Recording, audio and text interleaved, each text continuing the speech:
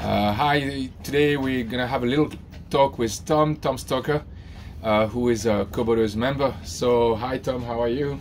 Good, Phil, and yourself? I'm doing very well, thanks. Can you just let us know what type of boat do you have? So I've got a 38-foot catamaran. It's an Admiral Executive, which is a 3-cabin version. Good. And so you joined Coboaters recently. Can you tell us why you joined? Well, Coboaters got a lot of promise to be able to find folks that may want to go cruising where I happen to go cruising, and sometimes I have deliveries that I need to make and I need to have crew. So it's a good vehicle for me to be able to find people. Great. And where are you right now? Right now we're in Nassau, Bahamas. Got here yesterday, be here for the next 3 or 4 days, and then I'm heading down to the Exumas for the next month or two.